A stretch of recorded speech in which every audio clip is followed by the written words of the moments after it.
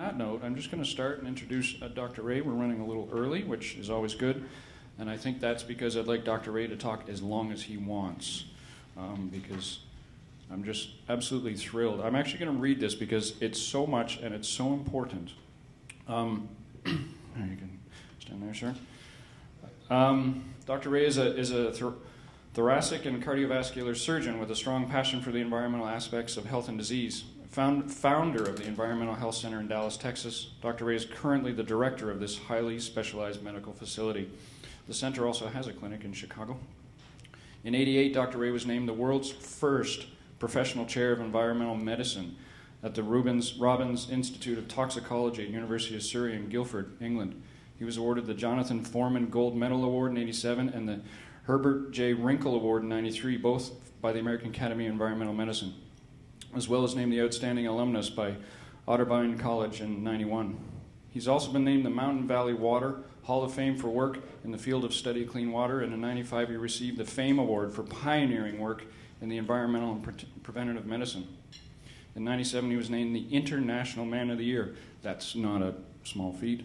And in 2002 received the O. Spurgeon English Humanitarian Award from Temple University. He has authored a ton of books, and the one you need to write down right now is The Optimum Environments for Optimum Health and Creativity. I'll repeat that because you need to write it down. The Optimum Environments for Optimum Health and Creativity. And also co-author of Your Home, Your Health and Well-Being. I have 2 copies of that book with David Russo. with David Russo from Vancouver. Really honestly, Dr. Ray is not a pioneer in environmental medicine. He is the pioneer. He really is. And I've had the pleasure of being able to say that I've worked with clients of mine who have been through Dr. Ray's, and I can honestly say from a personal perspective that I've dealt with people who are very severely multiple chemical sensitive. And these people were, you know, the light was going out. And when they came back, the light was there. The light was there, and I'd never seen anything like it. I'm honored that you're here. Thank you.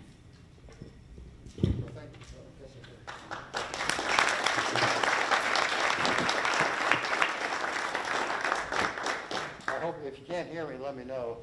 I'm rather adverse to electricity, so I can screw up a lot of microphones and everything. Of course, I got into this in sort of a nebulous way in that, you know, the body runs on electricity. And the only difference between a dead cell and a live cell is electrical charge. So if we can make it sort of simple, and being a surgeon, I've got to make it simple because I'm not too bright and I can only remember 3 things, you know. And so if you just remember that, we're all influenced by that, and we're also antennas, and because of that. And so we hear all this talk about what somebody can tolerate and what somebody can't, and we never know because it's individual. And so I have a little story that one day, you know, I've shocked many hearts, just held them in my hand and shocked them, and they start going. It's a real miracle of how that electricity goes. And so we can use it for good or bad, you know. We use it in medicine for electroencephalograms, we use it for electrocardiograms, we use it for electromyograms, and so on down the line. But we also know it can be very harmful at this stage. I'll never forget when I got into this early in the game, some guy called from Parkland Hospital, and you know that's the famous trauma center in the world. And he said, "Doc," he said, "you resuscitated me once, and I got well, and then I went out and had a motorcycle accident, and they want to cut off my leg." Well, I said, you know, if you're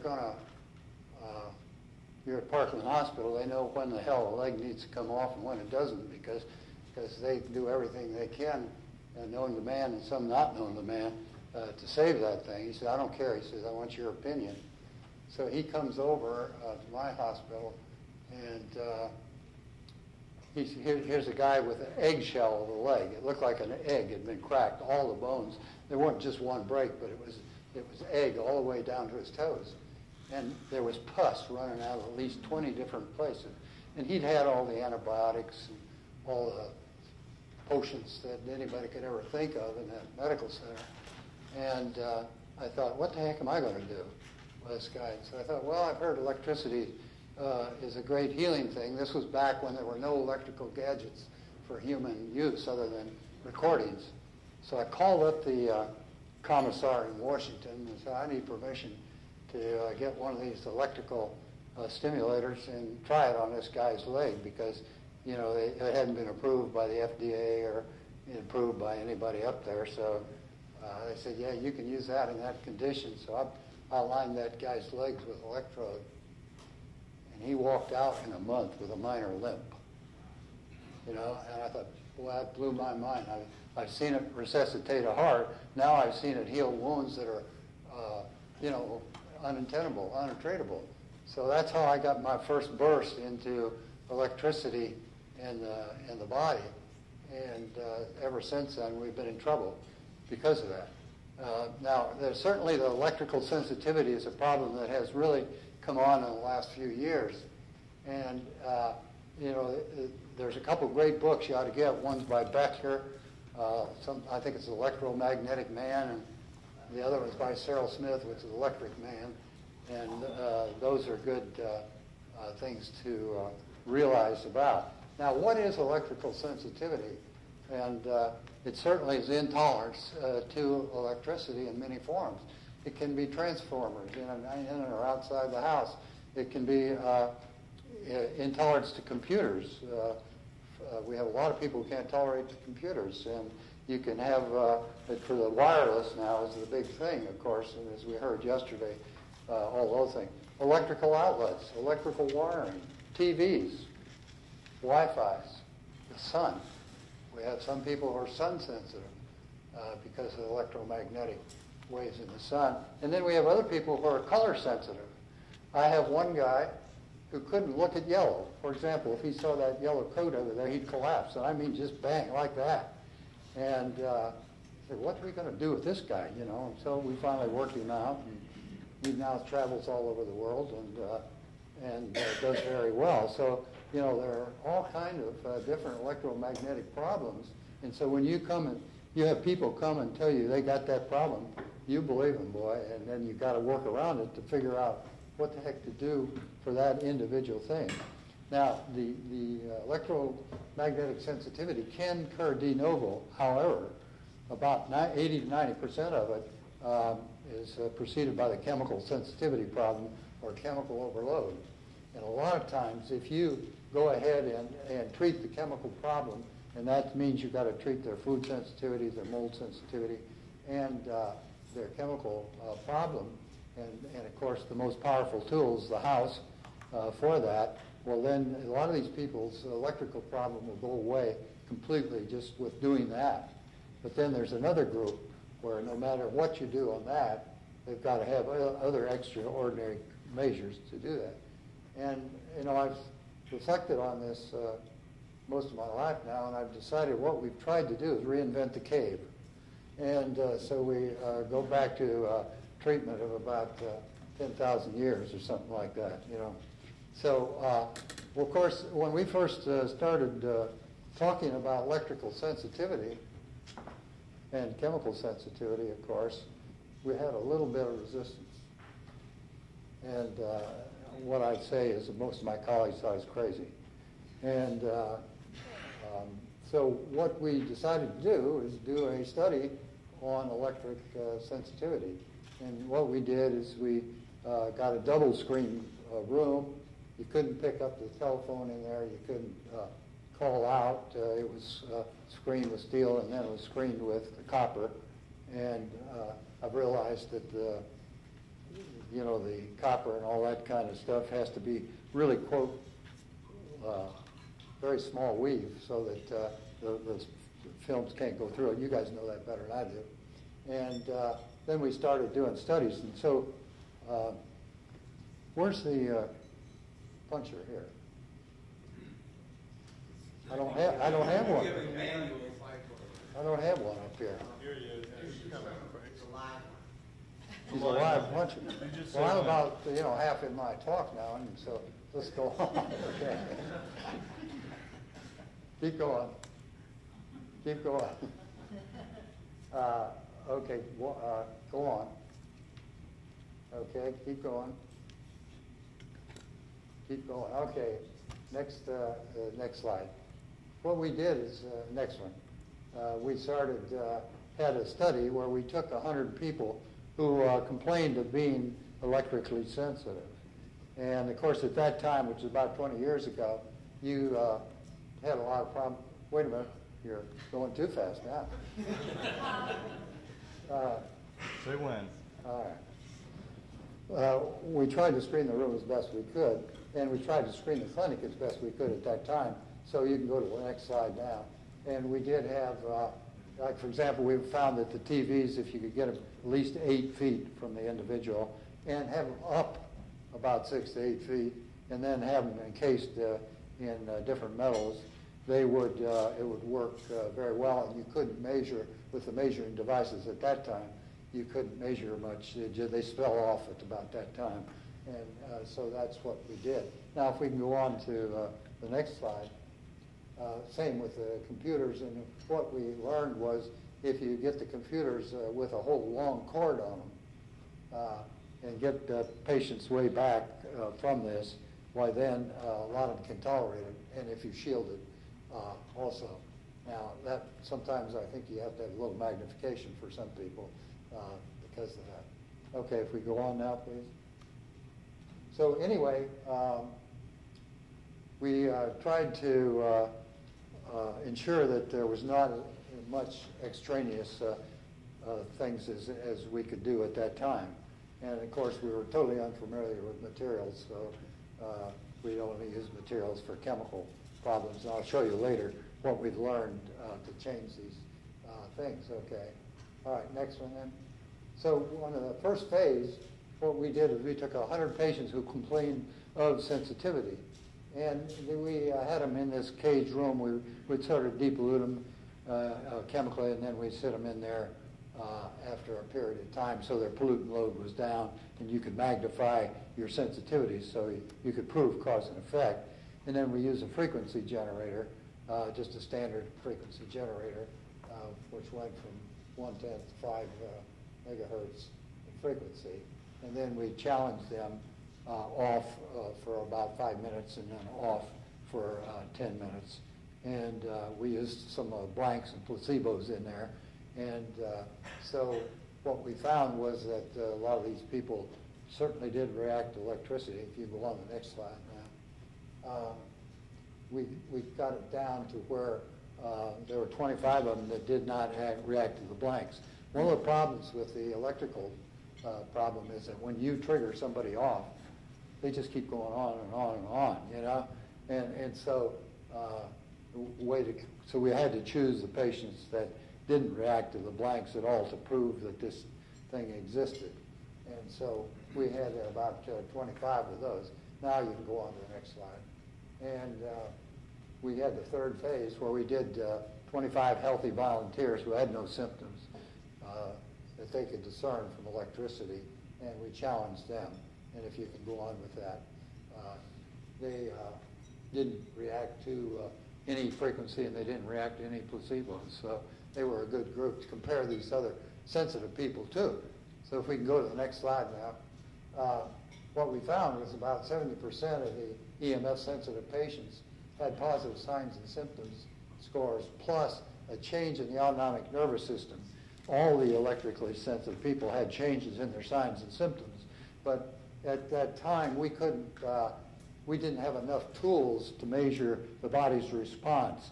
But we did find the pupillography, which, if I think you go to the next slide, I'll just show you that, where you could actually measure the pupil response. And there's a whole litany of about 10 steps that you can do to prove that. So we did find that. And if you go on to the next slide, we had the fourth phase where we re-challenged, the patients had already not reacted to placebo, but reacted to the active frequencies. And then we did them again, just to be sure, because you have to remember that the criticism at that time was rather vigorous, as you can bet. And so what we found was that there was clearly electrical sensitivity without any question, and that these patients had problems, and what they said was true. Next slide. So I always say you always listen to the chemically sensitive patient, listen to the electrical patient. They will tell you they're the best meter in the world. Now, the one problem is that the meter can get confused at times, and so therefore you have to have other better meters also that are true, but as you well know, every one of them got a flaw, you know. So let's go on to the next slide now. So in conclusions were that electromagnetic sensitivity exists, and that it's a prime promoter of disease.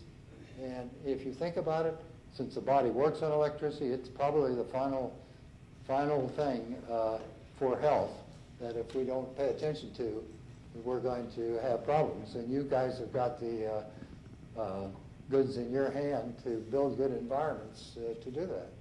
Now, we started off, next slide, please. So since then, we've had 1,500, probably now 3,000 patients that are electrically sensitive in all degrees. Now, the question is, what are the other things that can trigger it? And there seems to be a high correlation between that and chemical and metal sensitivity, particularly zinc, copper, chrome, cobalt, next one, stainless steel, titanium, and its alloys, including molybdenum, manganese, magnesium sensitivity. And we've done probably over 500 patients now where we actually, every patient who's electrically sensitive, we test them for the metals. And of course, what we find is that a lot of them are sensitive to one metal or so on, and you've got to neutralize it with the injection treatment, and then you've got to avoid it for a while for the people to go down, get their sensitivity down. Now, the other thing we found is now 220 different implants that can be put in the human. And so, you know, we're becoming bionic. I have one guy that's got 5 different implants on him. And you don't think he might be sensitive a little bit to electricity? Now, the most common implant are dental fillings. And then we've got artificial jaws, metal jaws. We've got artificial hearts, valves, metal valves. We've got artificial shoulders, artificial plates. We got plates and screws every place, you know, wires, you name it. And then we've got the other synthetics like the Teflon, Dacron, and so on. These will all contribute to your electrical sensitivity. And if you don't get them neutralized, you may well have problems, even though you've designed your building and designed your house so, you know, to be as free of electrical problems as possible. They do act as antennas. I'll never forget, I had one girl came in and she had a heart block and she needed a pacemaker. Well, a pacemaker was put in, and within 48 hours, every joint in the body was full of pain, and she was swollen in every joint, couldn't walk, couldn't move hardly. Well, you know, all the internists and everybody, they gave all the poisons and everything, didn't work. And I thought, you know, it must be, maybe she's sensitive to that pacemaker. So we got all the MSD sheets, which aren't very accurate, but about the best you can do, and tested all the metals that was in there. And then the synthetic that was in there turned off her reaction just like that instantaneously. She went 2 years with no medication and with the pacemaker working properly, and then the dang pacemaker failed, which is usually unusual at this day and age. They used to all fail at 2 years, but now it's, you know, 5, 10 years that they'll work. So she had to get another one put in, and by gosh, the same thing happened. And so we got that, and she's now 5 years. We've turned off that sensitivity and that electrical impulses, and she's fine. Her pacemakers work well, and it saved her life. So those are the kind of things that we're seeing that really cinches the fact how important electricity is in the body and how we can all become antennas. I had another girl who had a jaw, 25. She was had an auto accident. They had to put an artificial jaw on her, a metal jaw. And it was titanium and titanium alloy. And the titanium alloy has a bunch of different metals in it besides titanium. So I tested her for titanium, which is the main ingredient. Nothing. Tested her for nickel, which is the highest they sensitize. Nothing. Went down the line, and I tested her for molybdenum, and I provoked all her symptoms. We gave her the injections of the neutralizing dose for molybdenum. Within 6 weeks, she was without symptoms. Now, this is a girl who'd been on morphine every 3 hours for the last several months, okay? And she's been 5 years now without any injections or anything, and her jaw's fine, and she's fine.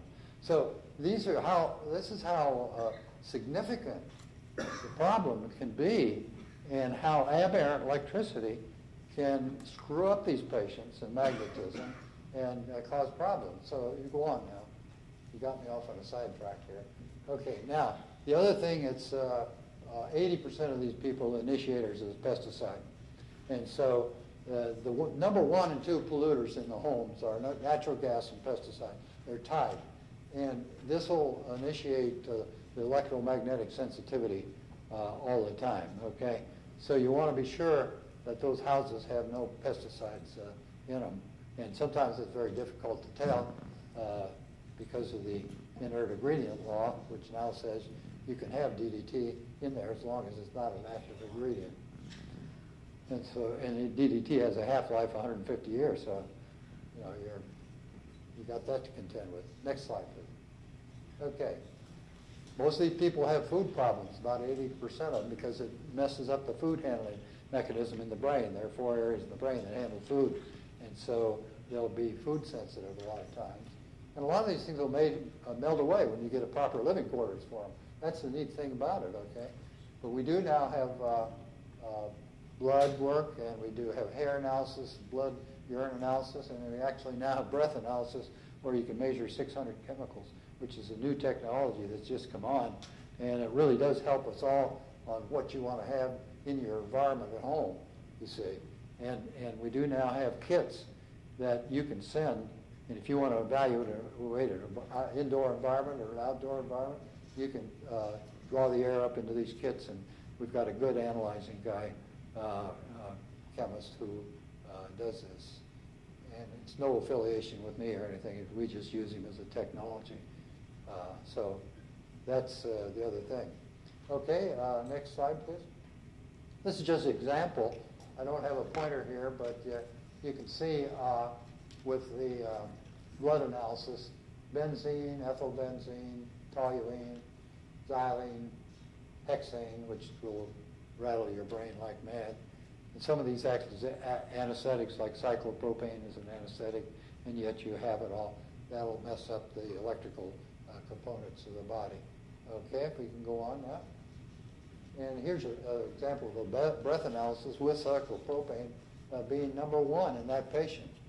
Now, where in the heck did she get it, and how are you going to prevent it in your safe environment, you know?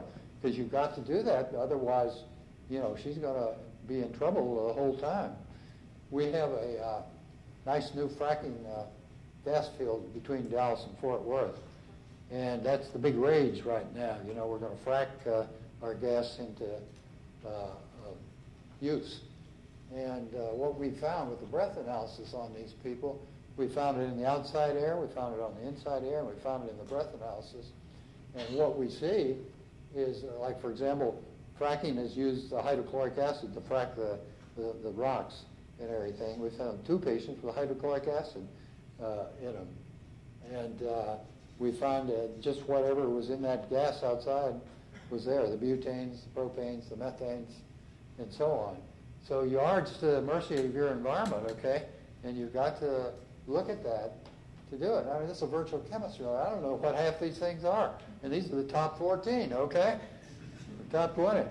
And, you know, it's taken us a year with a master chemist working full-time to get computer runouts. So where are you going to find cyclopropane? Where do you find isobutane? Where do you find nonane and so on? Which is neat now, because now that we've got that pretty well done, we can say to a patient, okay, now look, are you around A, B, C, D, or find out where that A, B, C, D is coming from. And this will be a tool, I think, for you guys eventually, that we can do it. Now that we've got the outside, inside air And the neat thing about this is a 350 bucks is all it costs.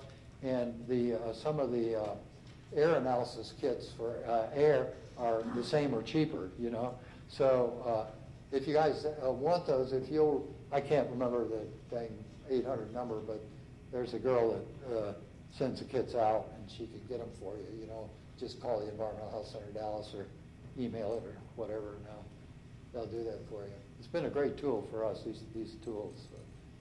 Okay, next slide. So we certainly know that EMF sensitivity exists, and you need to find the cause if you can. And, you know, in the house, electric beds can be a problem. Heating pads can be a problem. Microwave ovens, you know, so on down the line. Okay, next slide. All right, now some of the techniques available beside the history, go ahead, we just talked about. So now I'm going to go what we can do about the treatment of electromagnetic sensitivity. And a lot of this depends on you guys, because you got to get your homes right. We know now from controlled environments, we've made controlled environments now for 30 years, and we're starting to see all the things. And some of it is just the opposite of what we do for the chemical problem, which of course drives us crazy. Okay, next slide, please. All right, we want to try to get areas away from electrical sources in the United States. Is that possible? And it's very, very, very little area. I've got one lady who had to live in a cave for years. She was a real survivalist, and she got there and you couldn't pick up a phone, a TV, anything, any electricity. However, she would go outside, and every time a satellite went across every hour, she would get zapped. And that's how sensitive some of these people can be, you see. Now, we hope not to see too many of those because, man, I'm telling you, it'll really drive you crazy. Okay. Some areas, here's one up in Nova Scotia, still relatively clean. I thought I'd put that in for those Canadians who probably did a bad job. Here's one in beautiful West Texas where there's nothing but miles and miles and miles and miles. And that seems to be a less polluted area. If we could go on to the next one. Here's our monitor in the Virgin Islands. I've got a patient who is very sensitive. They built a house out on the Virgin Islands. And one day I get this frantic call, Dr. Ray, I have just been doing great for the last 4 years. I'm well, I can do anything I want. And all of a sudden something has come in and I can't tolerate anything. Well, so here's another detective job. So we looked it out, we worked it out. Anybody ever heard of African dust in this room? Okay, the air blows around the world. Look at Chernobyl. Chernobyl radioactivity in upstate New York and milk and Minnesota and so on, okay, from that. So far we've had a real nice kept secret from the Japan one, but it's already the radiations in California and Washington and Oregon. And so we're going to have that same thing. Well, what happens in the middle of the earth, the winds come from Africa. And what's in West Africa, of course, is that there's a big desert down there, in there. And so you got all the particulates, the bacteria, the viruses and everything. And she was being made ill by that. That comes in from mid-May to mid-September in the eastern part of the United States. It comes up and it goes through Texas, Alabama, Mississippi, and so on.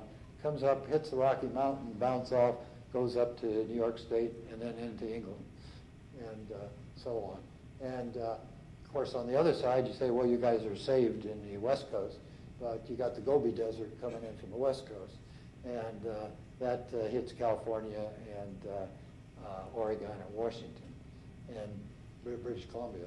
So you got those things that you have to be a little bit concerned about. Know where the wind currents are, what time of year, how often they are in the year, and you can build your houses and build your buildings safely to take this into consideration, okay? Here's a nice place in West Texas. Probably has been burned down now. with all our fires. Next slide. So, if you can find areas that's difficult to pick up Wi-Fi and TV and things, that's great. You know that TV slide where they say they blanket America 97%, but they figured it covered 100% with the blankets for that. Well, that's what you're up against on these things, okay? Next slide. So areas where grounding is feasible, I don't know, where's our grounding man here? He's probably giving a talk on this much better than I can. But what we've learned is that when you ground, there you go, okay. What we've learned is that most people with electrical sensitivity need to be grounded. And you've got to, it's good for everybody, but particularly these people because they can't function if they don't ground.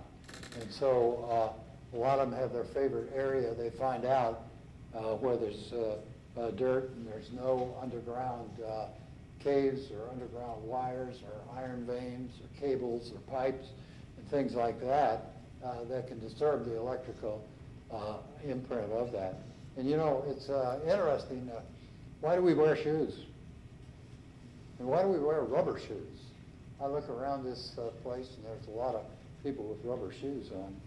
And I don't know any baby that's ever been born with shoes on. And I've never seen one. And I'd like to see some because of the fact that there must be a reason for that. And I'm sure you've covered all this on there, so I won't go into this so much. But grounding is extremely important. And the less electrical intake you take, the better off you are, and the less chemical problem, the better off you are that you handle, okay? Okay, next slide. Some of the things, the materials that do decrease the toxic load is that wood, if it's not cedar or pine or terpinaceous ones, you have to really be careful of that because the terpenes can really cause people to have problems. Ground rods at a certain level, and it's varied throughout the United States or throughout the world of where you have ground rods. I had one girl, she could not tolerate any of her ground rods. They gave reversed electrical charges if it was not exactly 6 foot in her area. If she went to 5 foot, she would get charges from it. If she went to 7 foot, she would get charges coming in from the earth, you see. So it's individualized and you have to be precise. Certainly on the floors, we like them to be above ground. Those people that have basements, if it's not moldy, do a lot better. But in Texas, we got mostly slabs, or we've got them about that high, nice mold generators, and they're not quite as good for that. Hardwoods are great. Then you have to watch for iron veins and railroad tracks, too, because they can conduct into the earth. Okay, next slide. We showed the computers and TVs how you can shield them. The other thing is twisted wires in the walls seem to help. The other thing I like to do is, if we're doing a new building, is not have wiring over the whole room. Just have it on one side, so that you at least can protect against that. And the other thing is a lot of times, everybody sleeps with their bed against the wall. And if the wall's got any kind of conductor in there, why, it's not so good. So I always have them move out the bed into the middle of the room. And a lot of times that really makes a difference. Once you get some meters that really work, you can tell, but I'm not sure about if there's any meter yet that's good. And I'm so glad this group is working on these meters because we really need that. Right now you've got only one meter, and that's the human sensor, and you have to listen to them, and sometimes their integrators get screwed up a little bit. You can't always tell, Okay, next slide. So hardwood or ceramic floors seem to be the best for the electrical people. And I must say I was lucky because I was trying to treat the chemical problem. So in our clinic we have no carpets. And in my opinion, nobody should have a carpet unless they wash it. It's been washed at least 10 times. And the other thing is the wood for the beds. I'll show you what not to do later on. Organic cotton You can't use wool because the sheep are always dipped unless you raise your own sheep. Why, you got a problem with toxicity. But silk, it's hard to kill the silkworms if you use pesticide on it. So they don't have it coming out, although the Chinese managed to mess up all their clean silk right now. It's hard to get in decontaminated silk. Rawhides for springs. Springs seem to be a magnifier, and so that's the other thing that you have to watch out for, although some electrically sensitive people can sleep on them. Okay, next slide.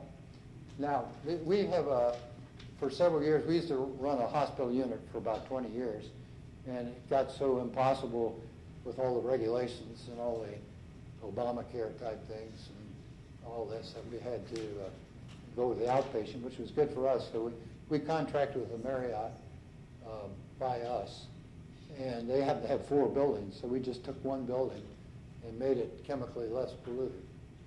And unfortunately, it wasn't all electrically less polluted because we didn't know about it when we did that. We didn't have the good technology that we have today.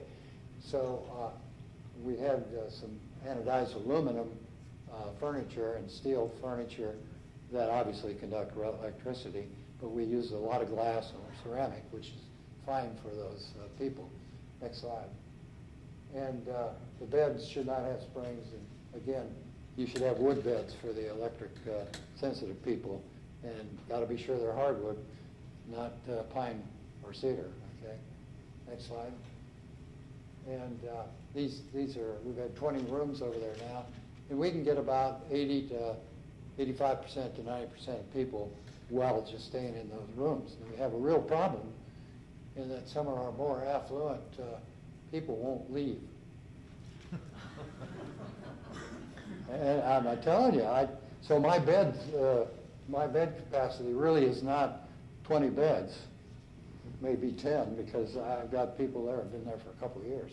You know, we're right off the freeway, which is not a good place to be, okay? But the point is, you can make environments. You've got it within your hands to get people well and keep them well. The key is keep them well without medication, okay? And so that's the other thing. How do you treat people besides the good environment? Well, there are 3 types of less polluted water. One's spring water, one's distilled water, and one's filtered water. Now, the problem with the distilled water is some chemicals spill over right at the same boiling point as regular water. And so a lot of people can't tolerate that. On the other hand, a lot of the electrically sensitive people can tolerate distilled water better because there's no minerals in it, okay? Now, the other group is the spring waters with the minerals. It's usually high in magnesium, which is an antidote for the electricity, okay? And so we like to use glass bottled spring water. No plastics, because of the phthalates come in and you get a chemical problem. And then some of the filters, charcoal filters and other different kind of filters, ceramic filters, there are some chemicals they won't take out. Certainly organic food with a variety of diet. Varied your diet all the time so that you don't get the same thing. Repetition seems to be a problem in the electrically sensitive and chemically sensitive people. And so if you can have things that are not the same day, you don't have them the same day, you have them every 4 or 5 days, you're much better off. Okay, next slide. And so this is some of the waters from around the world we've evaluated. Number 1 best water is Mountain Valley from Hot Springs, Arkansas. They have a 2, there you go, she's got one right there. They have a 400 acre park above it where they don't spray, and so far the water has not become contaminated, in contrast to Perrier in France, where they got benzene in the water and had horrible trouble cleaning it up. The number 2 water is the Evian water from France and Switzerland, and then the German waters, and then the British waters, and some of the Canadian and Mexican waters are there, and some people do very well on, okay? So that's the other thing. And if you're going to use a distiller, use an all-metal distiller or ceramic. Don't use the plastic distillers because you'll leach off all the stuff, okay? Next slide. The other thing we couldn't live without is about 80% of the people, you can get intradermal neutralization, and you can shift their sensitivity back so they're not so sensitive. And it's a great tool that one can use to overcome a lot of these sensitivities. So we use that also. Next slide. So metals, foods, molds, we would test that way and treat them. Okay? Now, the neurotransmitters all run on electricity, and they are the transmitters that transport the electricity through the body, okay? Glutamate in the receptors is the prime one, although there are 70 other neurotransmitters. I don't know, when the good Lord designed us, he did make it so it's rather difficult to keep your handle on everything, you know? And none of us have a handle on it for that reason. We've got a partial handle on it. And some of the EMF patients, you can't neutralize them. They won't be neutralized for the neurotransmitters. You just have to lower their load and lower their load until they get better, you see. Okay, next one. Of course, nutrition, every patient who's electrically sensitive and chemically sensitive has a nutrition deficiency. The question is, where is it? What organ is it in? Is it in all the organs? Is it in one specifical? And how do you deliver the nutrients to make them work, to get to fit where they're supposed to be so that the body can be robust at all the time? And this is a real problem because what we find in electrical people and also the chemical is that they can't tolerate the nutrients they're supposed to have. So you can measure the nutrients somewhat, but you can't measure them in the end organs. But then to replace them, they got to be able to tolerate the replacements. So a lot of them can't tolerate their replacements, and so a lot of times you have to neutralize them to get them so that they can tolerate that. For example, the source of vitamin C is mainly corn in America, okay?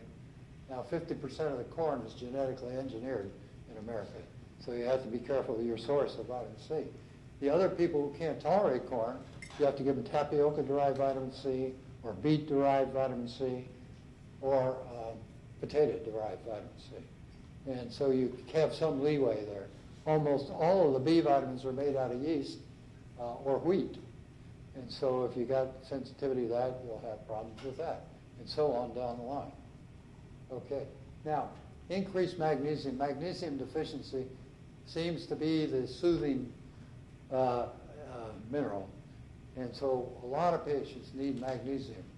It's our #1 deficit in patients. And so we like to pour the magnesium to them. A lot of people are constipated. That's great. But our goal is we load them with magnesium until they have loose bowel movements and then back off just a little bit. And that's their dose of magnesium, individualized for everybody. Some can tolerate 200 milligrams, some can tolerate 2,000.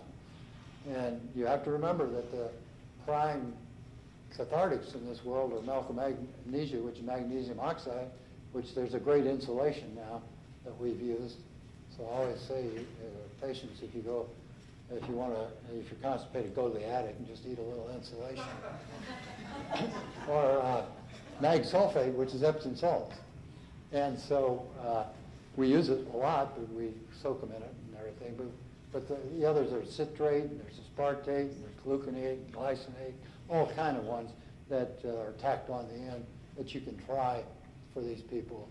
And then all the other minerals fall in line. You have to supplement them. Some of them, some have deficiencies, some don't. Next slide. Lipids and oils you'll have. And, you know, some people, their GI tract gets screwed up. You have to give it by injection or intravenous for a while until it heals the holes in the kidneys and GI tract. Next one. So here you are. This is just a formula that I give for physicians or anybody. It's tapered for the individual. Okay, next slide.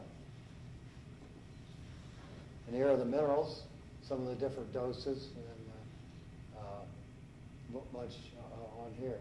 You'd be surprised how many people don't chew on bumpers. They get magnesium deficient. And it can just screw up your whole physiology, you know? So I always give them the choice. They can go out and chew on the bumper, or they can go ahead and take some magnesium, a couple of hundred micrograms, and go ahead and do that. Now, the other thing is if you look at the microcirculation, the electromagnetic problem should be called the problem of neurovascular, because the blood vessels carry the oxygen to the nerves, and the nerves regulate the blood vessels. And there are, 4 things about breathing, and everybody talks about the 3 top ones, inspiring air, crossing the membrane, transfer to the tissue. Hardly anybody talks about the fact whether the oxygen is extracted into the tissue. And if you've got an electrical problem, it may screw up your blood vessels, and it cuts off the microcirculation, which is sort of semi-independent of the heart anyway. You have to have the heart pump, but it regulates its own. And so this Professor von Arding, he's the German who invented the Russians' atomic bomb, in contrast to Werner von Braun and some of the Americans, rocket people. And he worked on oxygen the rest of his life because he wanted to do something for humanity. And after the Russians let him loose. And so he worked on the microcirculation and developed this technique, which is very simple and you can give in the homes. You don't have to have the hyperbaric oxygen, which just forces a little bit more oxygen into the blood. We go on the next slide. And this just shows what we've got is the old grungy oxygen tanks. And the reason we have that is because the aluminum tanks, the plastic tanks, whatever, are contaminated. And you get chemical contamination with it. And that screws up your microcirculation. So there you are. We use ceramic masks or aluminum masks, which we had to generate because you couldn't buy them, And then if you look there, this reservoir that this person has is made out of wood-grade cellophane, not plastic, so that she doesn't get that. And if you go on then to the next slide, it just shows up close there. We'll also use the old mason jars because all the other oxygen equipment are plastic and it'll contaminate your moisturizer when this happens. Okay, next one. So the treatment for electrical sensitivity is lower your total body pollutant load, give your neutralization for hypersensitivity, give your nutrition, say food, water, and air. And then there are a couple other things that happen. Some people get the gamma globulin deficiencies, and we give them shots of gamma globulin. And we do this all over the country now. And the problem is that the military, anytime there's a skirmish, they buy up all the gamma globulin, and you can't get it. And so you have to wait till they make a lot more and then get it. The other thing is we've developed over the last 17 years an autogenous lymphocytic factor where you actually grow the patient's own lymphocytes. And as they get, it multiplies every generation, about 30 generations. The weak ones die and the strong ones get stronger. And you can fracture that blood and you can boost their T lymphocytes. So we use that, and that's been quite successful also. Okay, next one. Then our ace in the hole is Deborah Singleton, who is our real sensor, because she can see energy like some people in this audience. And some people, I can't even walk into my clinic. I just send them to Deborah first and let her work on them until they can tolerate our clinic. And she can see the energy, and she's got the special talent. I think she's the best in the world, but I haven't seen all of them yet, so who knows. And we've worked together for about 20 years. And she can tell you, like that guy that had the drop attacks we see in yellow, she told me, she drew a picture, and he had a wedge through all 7 layers of energy. And that after he got corrected, that wedge went away. So it was an energy flow problem that we don't understand. So those are the kind of things that we do, and on electrical sensitivity. Have you had the next slide, though? So sauna, we like the saunas. The 50% of the patients cannot tolerate the infrared saunas. Most of the electrical patients can't tolerate the sauna. So what we do is crank up the heat, and at the end of the day, shut off the sauna and let them go in there. You have to reteach them to sweat because something has gone wrong with their sweating apparatus, and that won't get the chemicals out unless you get them to sweat. My goal is 20 minutes of profuse sweating a day. You can't give them too much heat because they'll react to that, and that's your other problem. So, and also we use totally wood and glass saunas, no glue, or next slide. These are different types. Next slide. Or ceramic saunas. Don't let them sit on towels so they don't get any of it burned in the wood. Otherwise, the next guy gets chemical coming out. You know how these public saunas are? They all sort of smell, and I got the last guy's stuff coming out of it, or the last year's guy, or the last 2 years' guy, or so on. So,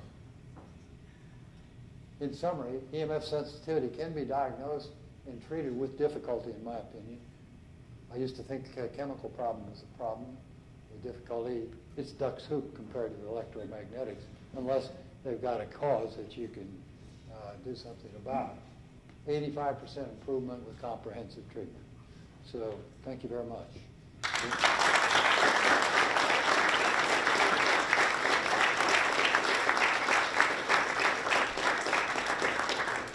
Far away, all right? Thank you very much. Sure. It's turned down. Thank you. Yeah, hold on just one second. We're just going to get the mic. It's mic work. Checking. Thank you.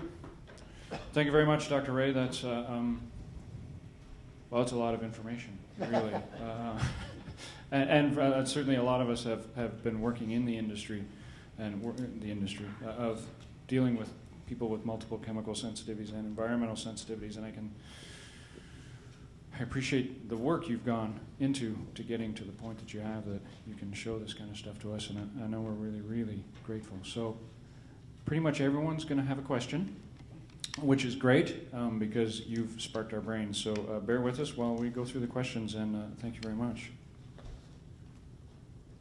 Dr. Ray, I'd just like to ask if it's possible for us to come and visit. I know I had the opportunity to come and visit you in December, and that was wonderful, and you were kind enough to show us around at the clinic. So I'm sure there are people here that might want that opportunity as well. We'd be glad to have you, every one of you, but not at the same time.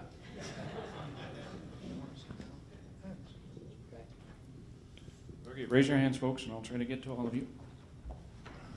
Guy over there. Thank you.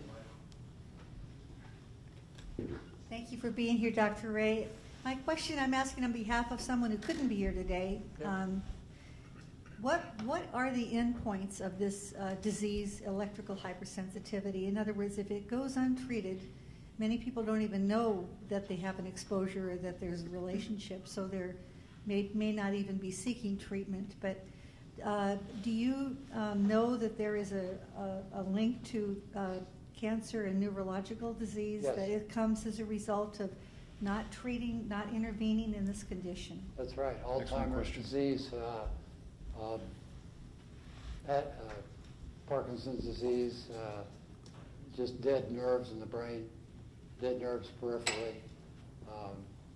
even heart arrhythmias, because you can fibrillate because of the electrical problem or the chemical problem also. So it goes right on into this. For example, there have been studies done now in Mexico City, which is #1 in pollution, okay? And they take all the stray dogs, they've done autopsies on them, find out that the pollutions go up their nose and into their brain. Okay, well, that's dogs, okay? So they took the kids that had died of accidents, autopsied them. What did they find? Pollutants up in their nose and into their brain. What did they find in the adults? Same thing, Parkinson's disease, brain failure, Alzheimer's, and so on. And so it mushrooms on into medicine. And you know, you've got several sensory areas in your body.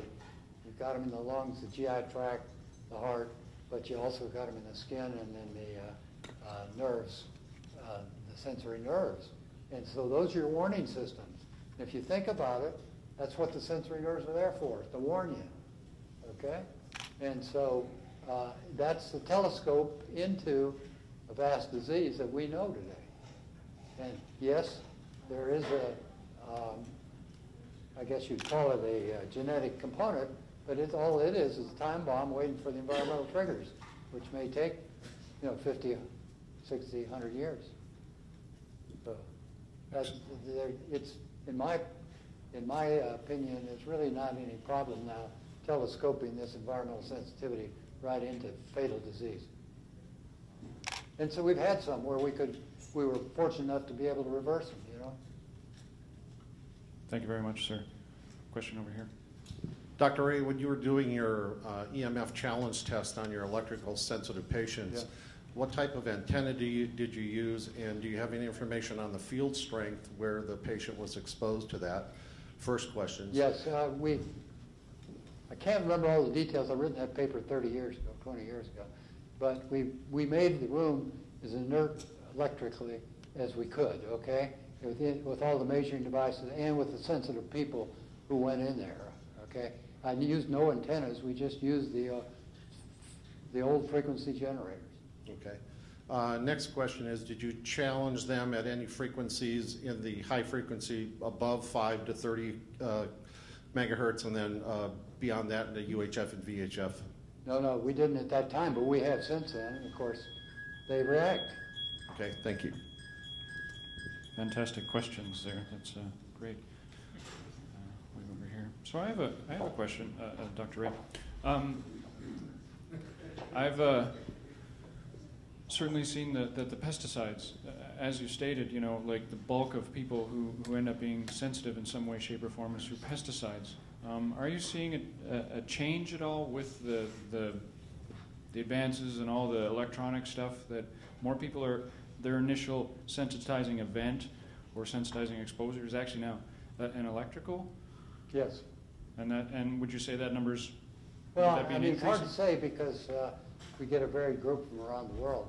But 80% of them, it's clearly pesticide generated. About 20%, they're working around electronics, and or they got hit by Wi-Fi or some kind of wireless stuff. Excellent, thank you, sir. I think it's increasing without question. Good morning, Doctor. I have a question. As I sit here kind of looking at this whole thing from the outside in, it's interesting. A lot of people in this room have had individual experiences, and that's kind of what drew them into this space. Where is the medical community as it relates to getting the kind of education that I think is badly needed to teach our young doctors that these kinds of things exist, and that when people go in with these symptoms, they're not looked at like they're nuts? Because that's kind of what happens out there. Well, unfortunately, it's behind. We have 3 physician organizations now dedicated to some aspects of the environment. And there are about, 5,000, 10,000 complementary docs in the United States now and around the world. You have to remember a little problem in the clinical part. This is taught in physiology, okay, and anatomy, but in the rest are influenced by pharmaceutical companies and by the industry, that they're paying for the research, and they're influencing the government for the research. And I'm convinced that one of the reasons that we have all this money going into genetics is because we don't want it going into environment, because we might find something. That is so incredibly true. Personal story for me, I work with the Environmental Health Clinic at Women's College Hospital in U of T. Which is the best one in Canada for that. It is the best one. The best one in Canada. Dr. Kitty Kerr and some of them do great work. Yeah. They have not received an increase in funding since they opened in 1983, and this year they actually had some of their funding cut and lost their intake program director. That's the reality of it. I bet pharmacology didn't have theirs cut. Exactly. Raise your hands, folks. Marston. Yes, thank you, Doctor. My question is, I've heard a number of publications about what they call the barrel effect. Yes. We have a barrel of toxicity. Could That's you our explain concept, yeah. Could you explain the barrel effect? Sure. And I always look at everybody as a barrel. Thanks, Marshall. So you guys are all barrels around here. And what it depends on is the barrel is filled by whatever's in your environment, in air, food, and water. Simple, air, food, and water, okay? So any pollutant in there, and that pollutant can be chemical pollutant, it can be virus, it can be bacteria, it can be mold, parasites, so on down the line, okay? And once you fill your barrel up and you get one more drop of something, you'll spill over into disease processes. And that's basically what it is. So our goal is always to keep a person's barrel sort of half full, or less, so they can tolerate anything that comes along. Because, in your phase of life, you get hit with all kinds of things. Sometimes they're big things, sometimes they're little, but you can a lot of times control the little things and keep your barrel drained that way. That's all that is. And that analogy was coined by this man, the rain barrel effect. Excellent. Michael?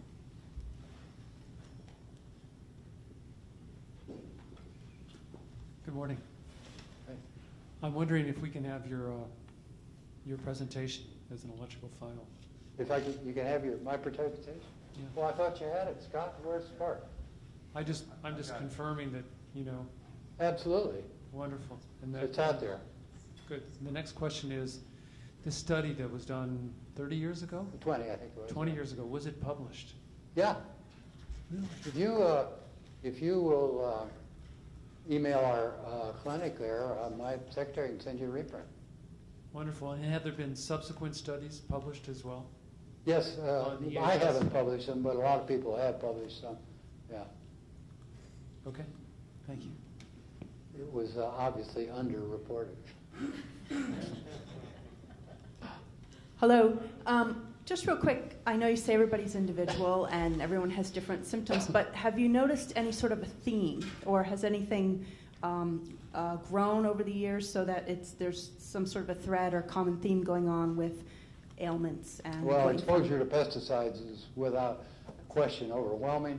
Exposure to natural gas, cook stoves particularly, and sometimes heat, okay? Those are the two biggie. And the third one, which is down the line just a little bit, is formaldehyde. And so those are the three. And then now all of your computers and phones. Like, for example, I have a young physician, about 35, trying to raise her kids while she was practicing medicine, which wasn't too bright, but she was top of her class. And when she came down, we did a SPECT brain scan on her, and she had a hole in her head right here where she held the phone. And it took about 2 to 3 years to get her cleared up, before she was really functional again.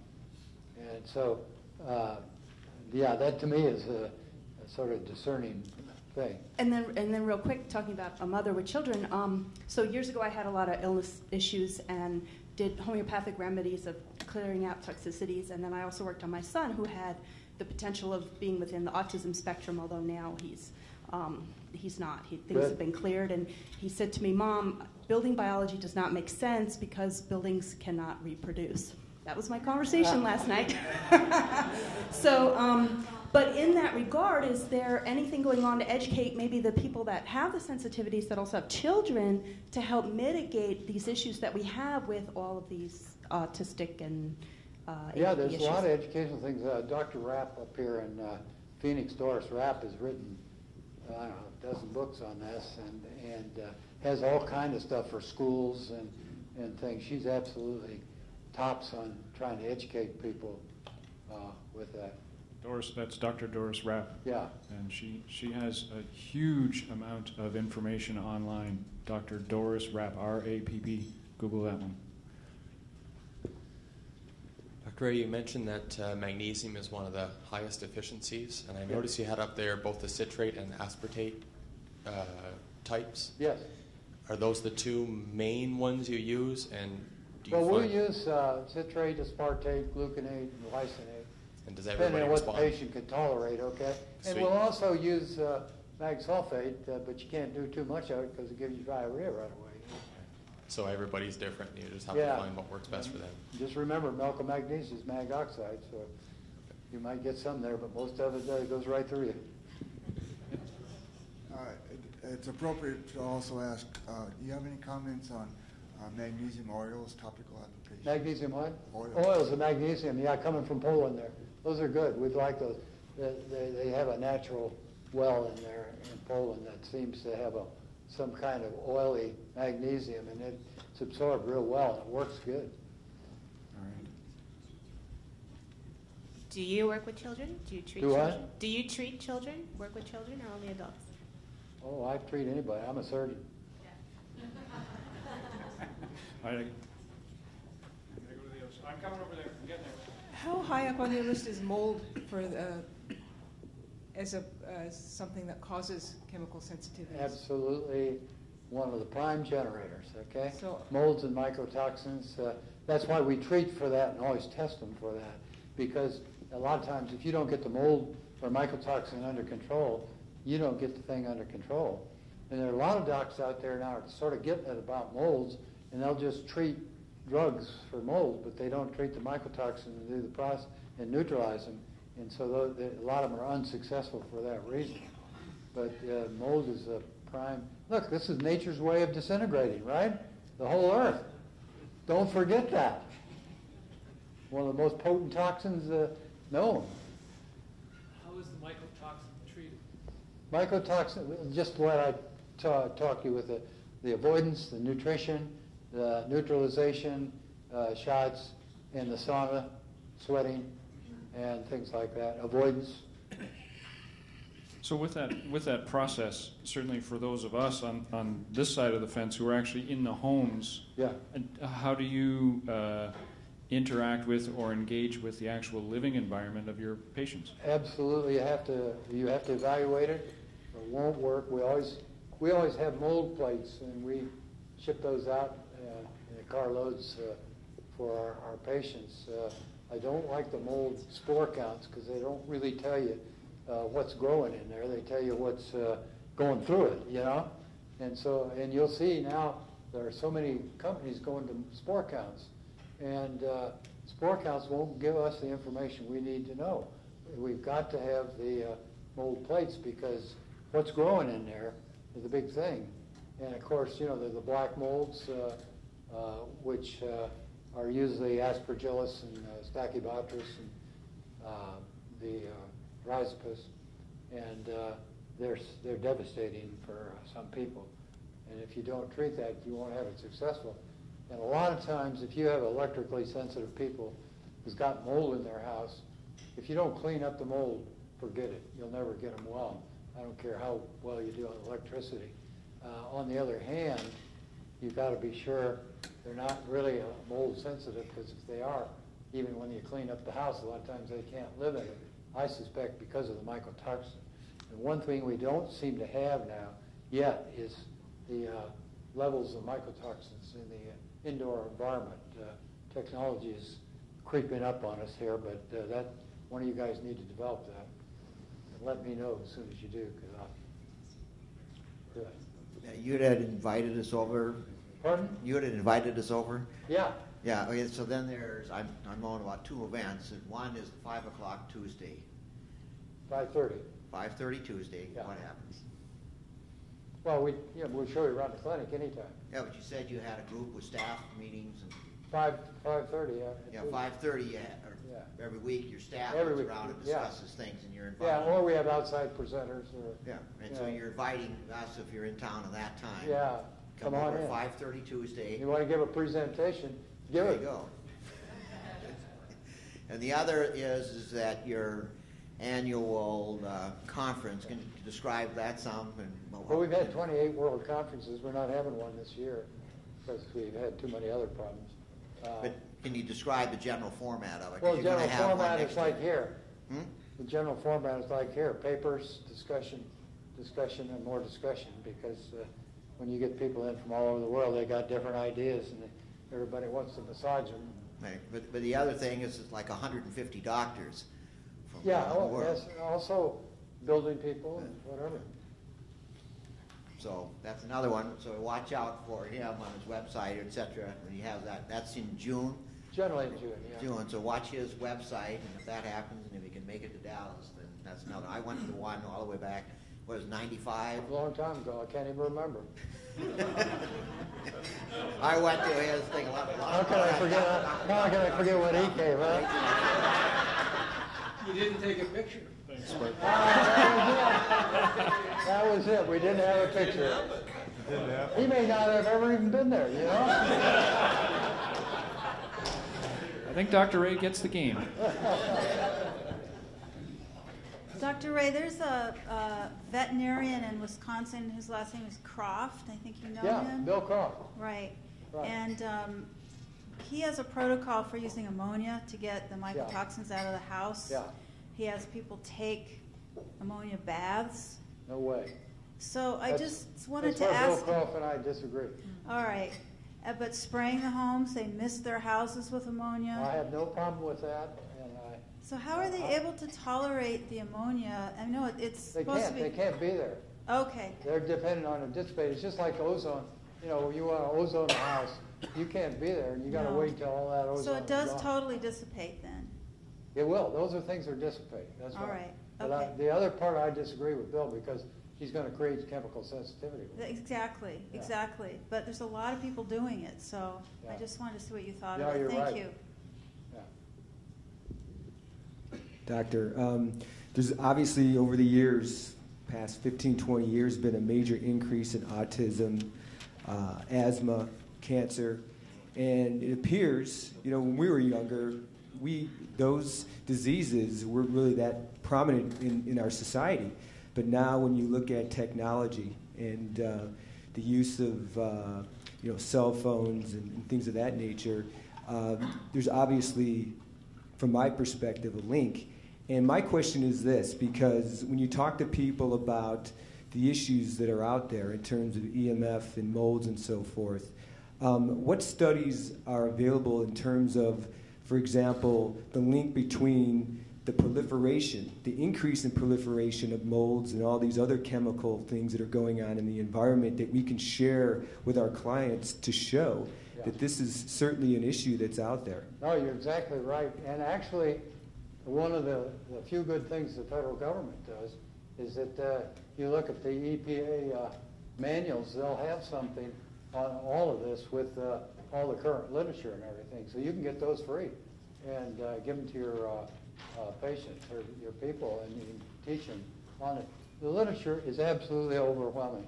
I just finished my cardiovascular chapter of my new book, and my assistant came in there and she said, "We're not putting any more references in this cardiovascular chapter." And I said, "Why?" She said, "You've got 1,000, and that's enough for anybody. I'm not going to do any more." And I think she's right. I mean, what constitutes proof? The eye of the beholder, obviously. One other question that I have in relation to spores, you talked about spore count with air samples. We do know that they can be inconclusive at times. You mentioned yesterday when we were at dinner that you actually do culturing. Yeah, our foundation sends out mold plates to people all the time. You want some mold plates, we'll send them out and read them for you. The question that I have is that based on viable versus non-viable spores. Yeah. And you don't know, do you, when you do right, the work on it? Exactly. So the issue there is that if you're going to try to culture something, right, you may not be able to pick up what's actually there. That's right. And non-viable spores can be a major health issue. Absolutely. Because you can be sensitive to them, see? Right, yeah. So at any rate, I appreciate your comments. Thank you so Nail on much. the head. Excellent stuff. I had that similar question as to viable and non-viable, and certainly my mycologist talks about the mycotoxins still present in the dead spores, and you bet. Yeah, fascinating. Next, yep.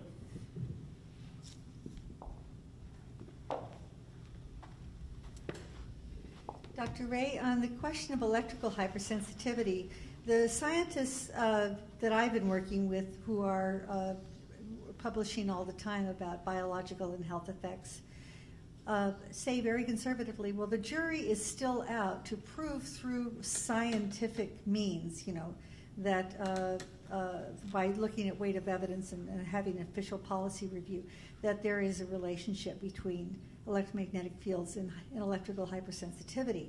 That's where they stand right now, which is really unfortunate. I think they're straining at the leash, in fact. Well, they always do. Any official always does that. Right, and There's never enough proof. But then we have the court of public opinion. Yeah. And I just wanted to say, if you must realize this, but just in the last week alone, we've had an huge amp up of public opinion in the form of two major television. One was TV, one was newspaper.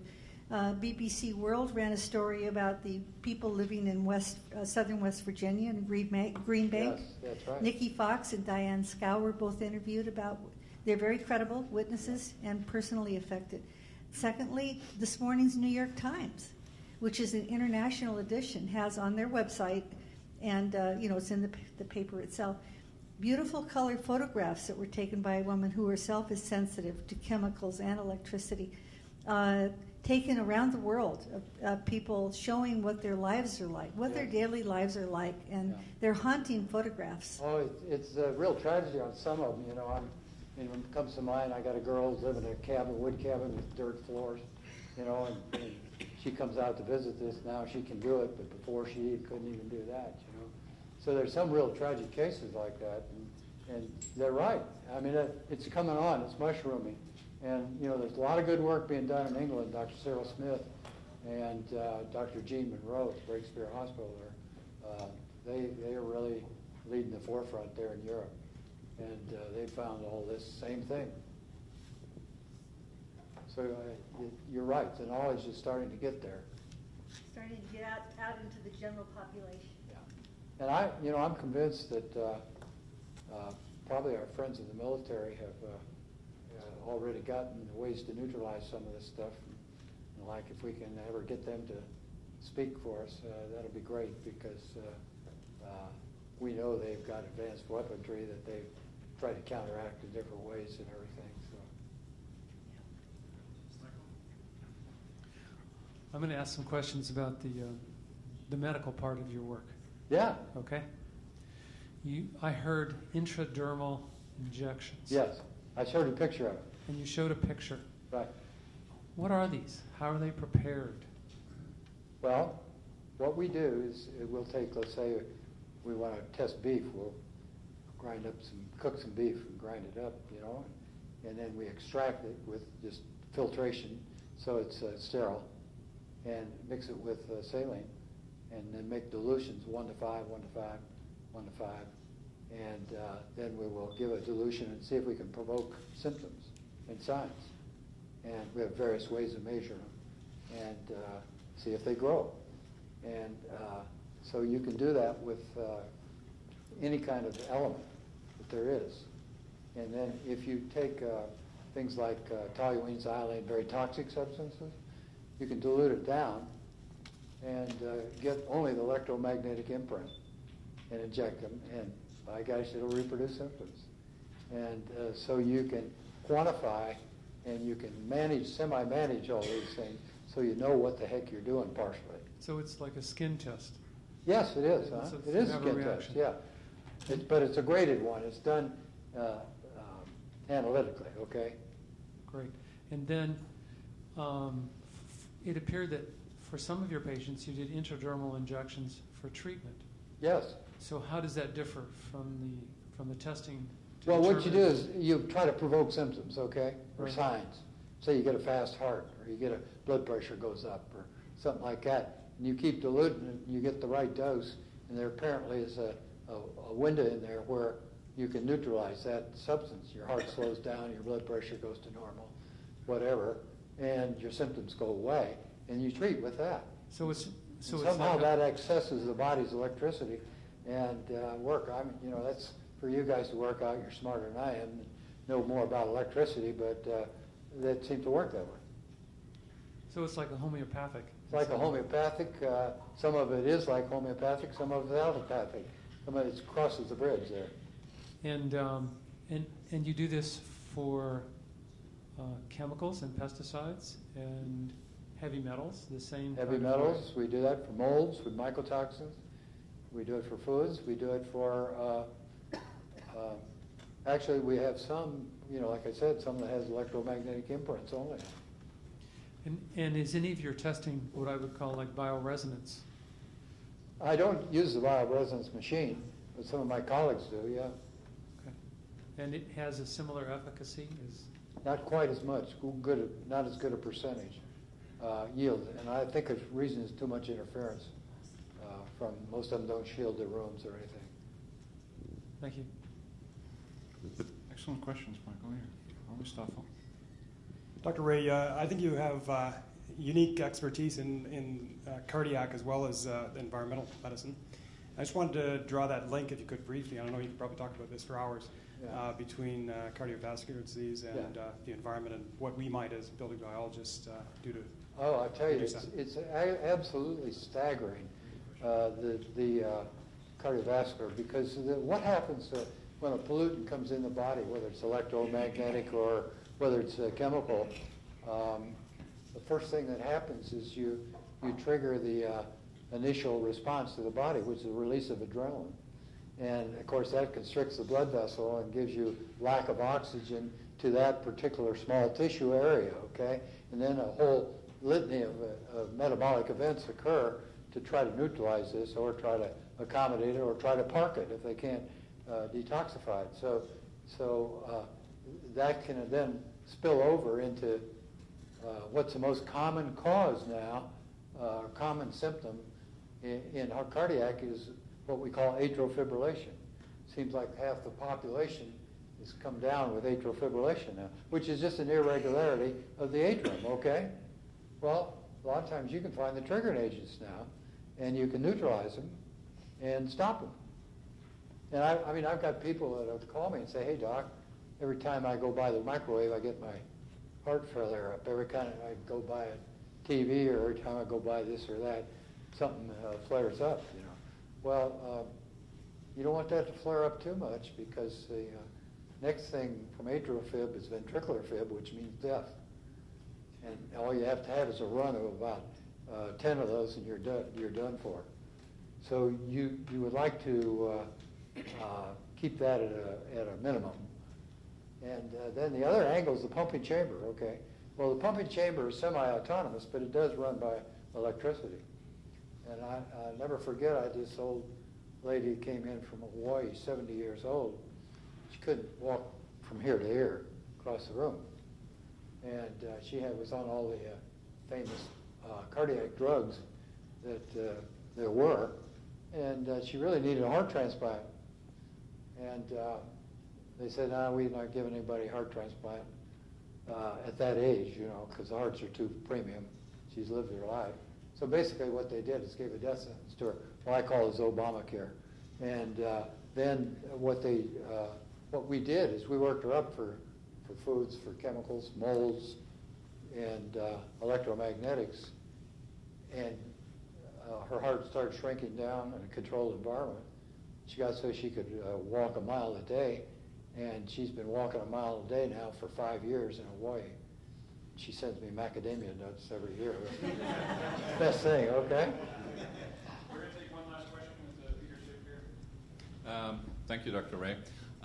Your concept of analyzing the air quality or the components of the air in the breath is pretty intriguing. Yes, it is. Could you elaborate a little bit on the methodology? Because I assume that you mentioned outside reference, inside, indoor reference, and then the components which are in the exhaled breath. Yeah. How is that actually done procedurally? You mentioned something about a test kit, so can you elaborate on that a little bit? Well, as much as I can, but you got to remember I'm not too good on the chemistry part or anything like that. But as you know, or maybe don't know, the breath analysis has been delayed for years because of the fact of the moisture in the air that the lungs put out. And so what happens is that, you know, some guy in Germany measured benzene, and some guy in America measures isopropane, and somebody else will measure ethanol, and that's it. And they have an elaborate recirculating device that they developed This is Monsanto Corporation in New Jersey. And what they've done is they've incorporated all the best things they can do from GCMS into that, okay? And they can now measure 600 chemicals. And I found it very efficacious when you compare it with the kits for the indoor and outdoor air. Unfortunately, it has to be done in a physician's office yet. Whereas the kits, they had Draeger tubes and other tubes that you collect the air for 15 minutes, an hour, whatever, how long you ever want it, okay? And then they run it through the GCMS. This is done by a corporation in Dallas that's worked with us for years. So basically the patient has to go into a research facility where they directly exhale the breath into the GCMS. Yeah, well, it's not it's just a collecting device. And that's why I think they're going to get it so it's practical so everybody can do it, okay? But you got to remember, at one time they just gave us the chemicals. Well, big deal. I got to release the chemicals. What does that mean, you know? And I've got to know where to find it and what it is. So we spent a year developing computer sheets where you can do it. And they're incomplete yet because, as you know, we're ubiquitous when it comes to chemicals and the like. But it's a neat thing. And so, you know, you guys can take the kits and do air outside, air inside if you need to, and do it. I mean, gosh, I found one patient just not long ago who had 8 different aldehydes in her house analysis, indoor analysis. There was no question what was causing her problem, you know? And we had to start rooting out all the triggering agents for those aldehydes. Excellent. Outstanding question, Peter. Grateful for that. For those of us who do sampling, it was on my mind as well. Dr. Ray, truly and honestly, on behalf of everyone here, we can take up the entire day talking to you. We're so grateful. Thank you very much. Maybe next year. We would be happy to have you back. Thank you very much, Dr. Ray.